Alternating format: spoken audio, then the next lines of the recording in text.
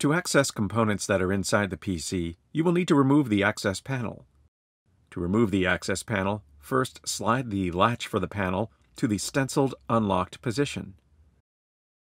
Brace the bottom of the unit on the table and firmly slide the panel forward to disengage it from the PC. Lift the panel off of the PC. The access panel has tabs on the inside edges of the panel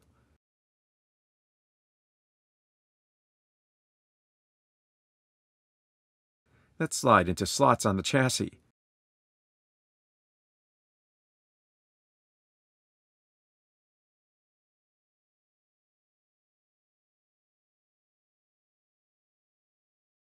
To reattach the panel, align the tabs near the open ends of their slots on the PC.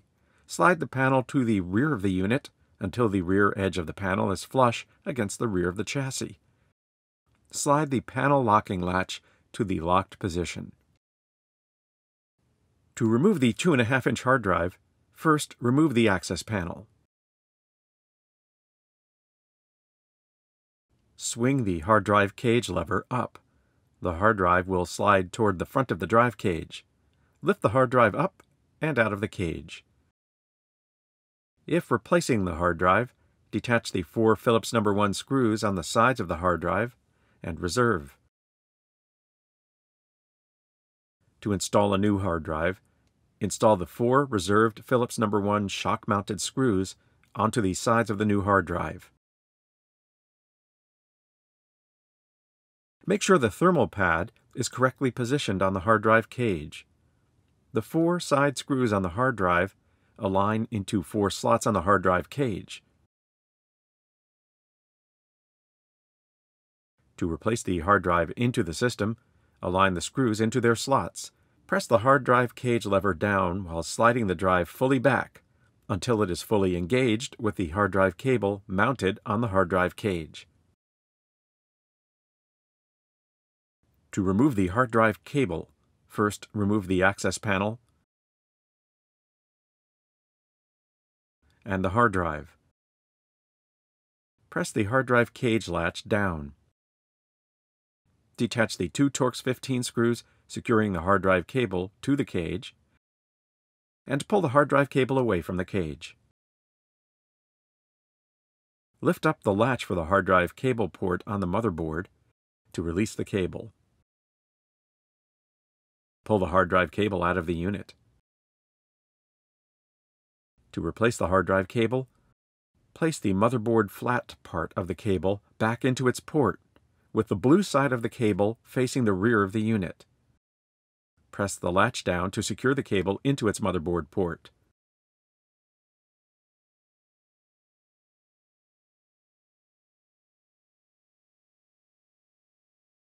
Place the hard drive cable back onto the hard drive cage and secure it to the cage with its 2 Torx 15 screws. To remove the hard drive cage, first remove the access panel and the hard drive. Press the hard drive cage latch down. Detach the 2 Torx 15 screws securing the hard drive cable to the cage, and pull the hard drive cable away from the cage. Swing the hard drive cage latch back up. Detach the 3 long Torx 15 screws that secure the cage to the motherboard. Pull the cage out of the unit. To replace the hard drive cage, align the 3 screw holes on the cage over their standoffs on the motherboard. Replace the 3 long Torx 15 screws to secure the cage inside the unit. Press the hard drive cage latch down. Press the hard drive cable back onto the cage and secure with its 2 Torx 15 screws. To remove the M.2 drive, if present in the unit, first remove the access panel and the hard drive. Detach the 2 Phillips No. 1 screws securing the metal bracket in the center of the hard drive cage to the cage. Pull the center metal bracket off of the cage. Detach the Phillips No. 1 screw securing the drive in place. The drive will pop up. pull the drive out of its motherboard socket. The M.2 SSD hard drive has a notch on its edge that aligns over a key in its motherboard socket. To replace the M.2 SSD hard drive, angle the drive into its motherboard socket at a 30-degree angle, engaging the notch over its socket key, and press the drive down. Hold it down while replacing the Phillips No. 1 screw. The center metal bracket for the hard drive cage has a small slot on one edge that aligns over a small tab on the hard drive cage. Place the center metal bracket onto the hard drive cage, aligning the slot on the bracket over its tab. Secure the bracket to the cage with its two Phillips No. 1 screws. To remove the heatsink plastic bracket, first remove the access panel. Pull up on the bracket and remove it from the unit. There is a peg on the heatsink plastic bracket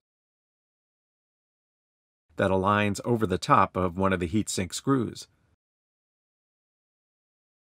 To replace the heatsink plastic bracket, slide the heatsink plastic bracket into place behind the heatsink, aligning the peg over the heatsink screw. To remove the DisplayPort module, first remove the access panel, the hard drive cage, and the heatsink plastic bracket. Detach the two Phillips No. 1 screws securing the module to the motherboard. Pull the module off of the motherboard and out of the unit.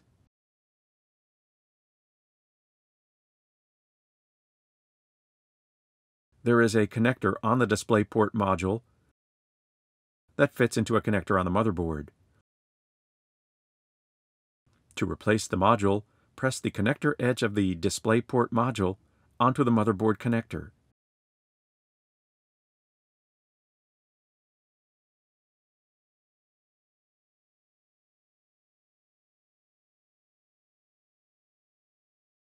Secure the DisplayPort module to the motherboard with its two Phillips No. 1 screws.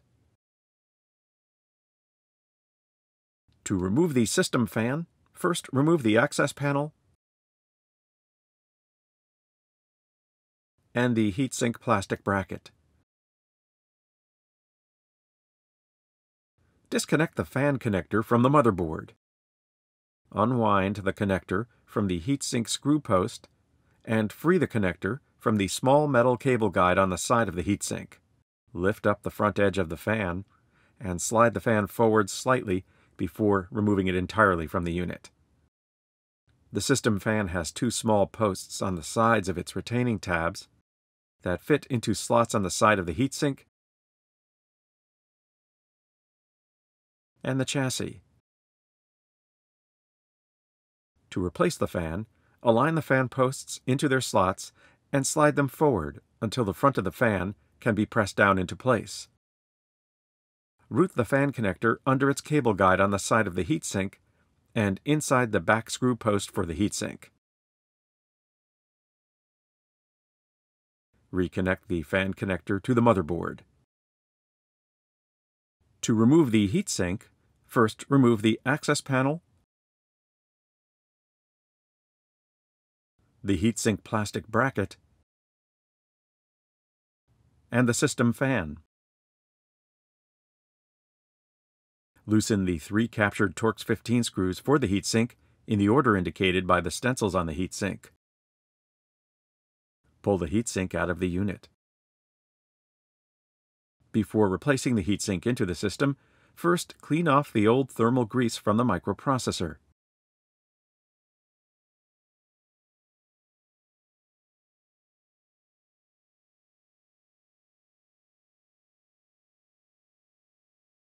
Clean the grease from the heatsink as well if you are replacing the same heatsink into the unit.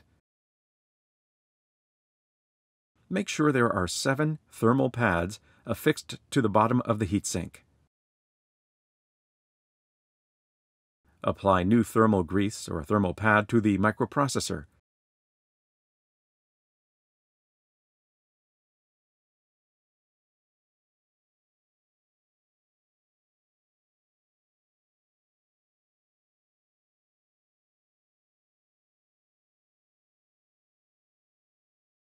Align the 3 screws of the heatsink over the 3 screw holes on the motherboard.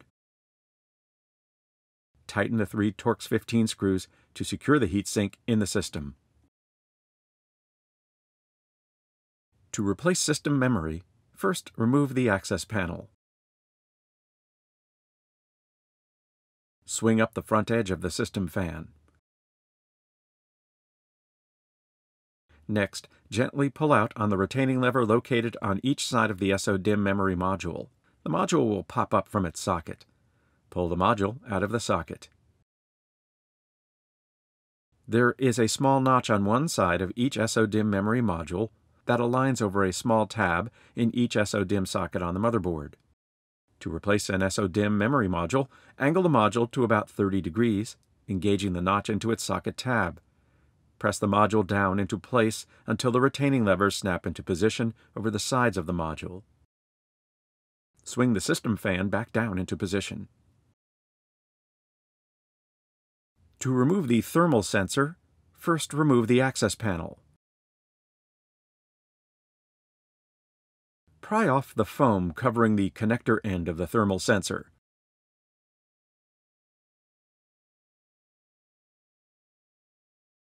Detach the thermal sensor connector to the motherboard and pull it out of the unit. To replace the thermal sensor, reconnect the thermal sensor to the motherboard. Press the foam back around the thermal sensor onto the motherboard.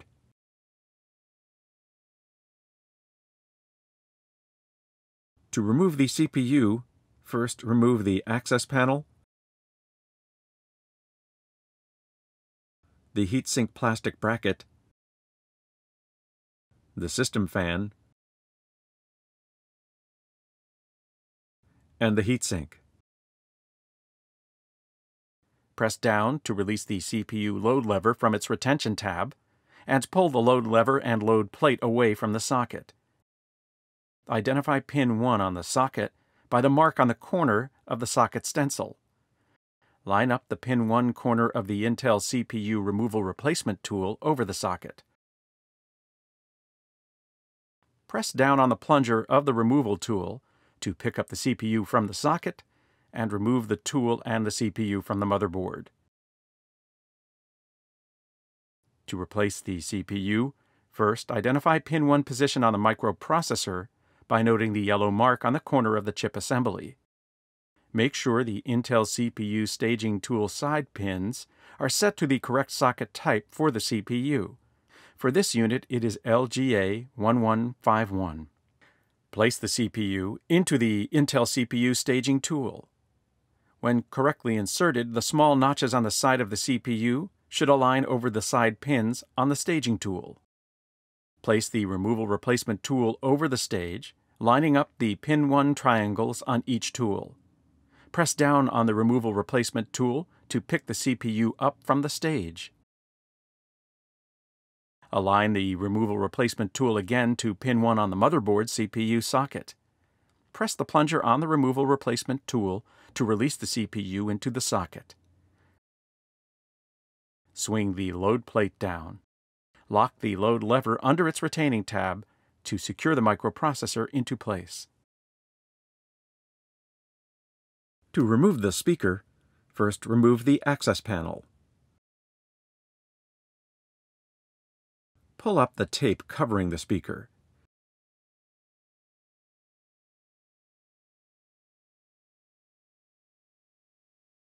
Detach the speaker connector to the motherboard. Detach the Phillips #1 screw that secures the speaker inside the PC. Slide the speaker towards the center of the unit and pull it out of the PC.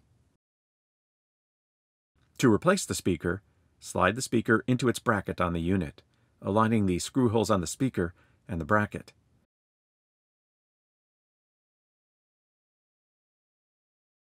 Replace the Phillips #1 screw to secure the speaker. Replace the speaker connector to the motherboard. Replace the tape covering the speaker.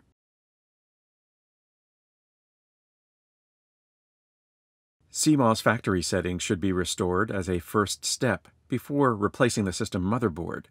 To restore CMOS factory settings, first remove the access panel, the hard drive, and the hard drive cage. Remove the battery from the motherboard. Wait 30 seconds. Replace the battery to the motherboard. CMOS factory settings are now reset. Note that you will now need to enter System BIOS and reset the clock in BIOS after this procedure. To remove the motherboard, first remove the access panel, the hard drive cage, the heatsink plastic bracket, the DisplayPort module if installed in the unit, the system fan, system memory,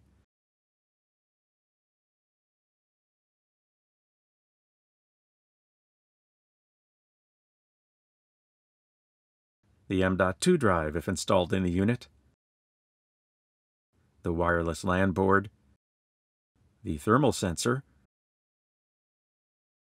the hard drive cable, the heatsink, and the CPU. When removing the CPU, install a socket cover on the load plate window before replacing the load plate over the socket.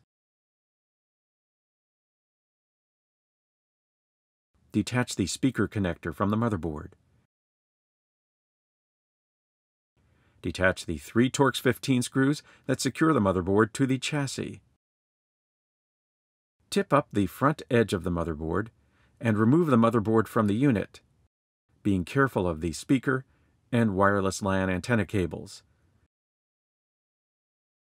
Place the motherboard in an anti-static bag. To install a new motherboard, carefully tip the back edge connectors of the motherboard into their ports on the chassis and lay the motherboard down into place, making sure the speaker and antenna cables are not trapped under the motherboard. Secure the motherboard to the chassis with 3 Torx 15 screws. Replace the speaker connector to the motherboard. To remove the wireless LAN board, first remove the access panel and the hard drive. Detach the 2 Phillips No. 1 screws securing the metal bracket in the center of the hard drive cage to the cage. Pull the center metal bracket off of the cage. Carefully snap off the antenna connectors from the board. Detach the Phillips No. 1 screw securing the board in place. The board will pop up. Remove the board. The wireless LAN board has a notch offset from the center that aligns over a key in its motherboard socket. To replace the wireless LAN board, angle the board into its motherboard socket at a 30-degree angle and press down. Hold it down while replacing the screw.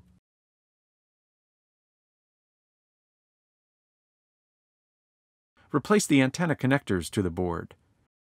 The antenna connectors are labeled 1 and 2 and should be connected to the corresponding 1 and 2 labeled ports on the wireless LAN board.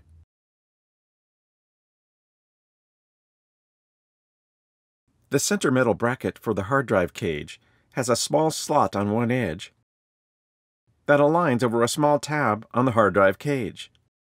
Place the center metal bracket onto the hard drive cage, aligning the slot on the bracket over its tab. Secure the bracket to the cage with its 2 Phillips No. 1 screws. To remove the wireless antennas, first remove the access panel, the hard drive cage,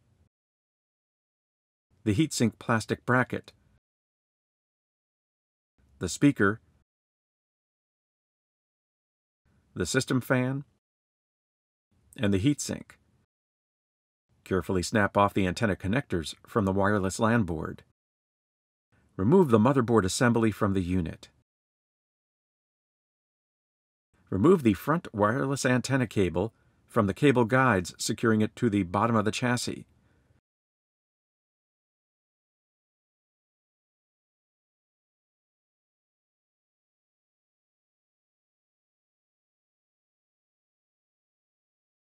Peel off the foil tape for the front antenna on the front of the chassis, and pry the front antenna off of the unit.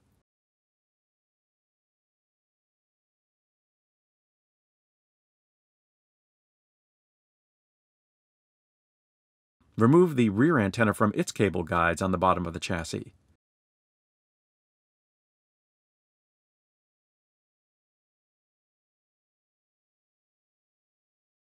Remove the rear antenna cover by squeezing on the top tab securing the cover and releasing the cover. There is a hooked tab securing the rear wireless antenna to the chassis. Press down on the tab from the inside of the chassis to release the antenna and pull the antenna cable out through its access hole at the rear of the unit.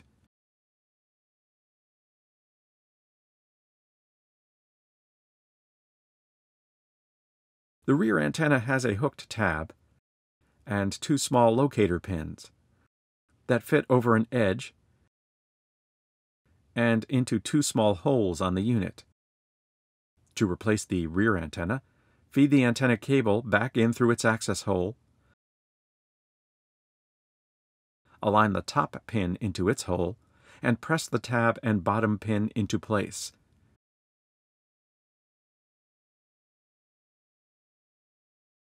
The cover for the rear antenna has a hooked tab at the top and a tab at the bottom that fit into two small slots on the rear of the unit. To replace the rear antenna cover, align the bottom tab into its slot, then press the top tab into place. Replace the rear antenna into its cable guides on the bottom of the unit.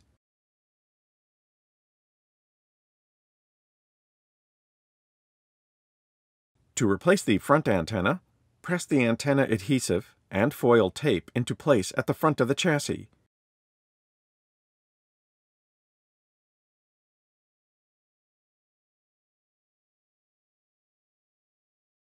Feed the antenna cable to the inside of the unit through its access hole and secure it in its cable guides on the chassis. Replace the motherboard assembly into the unit.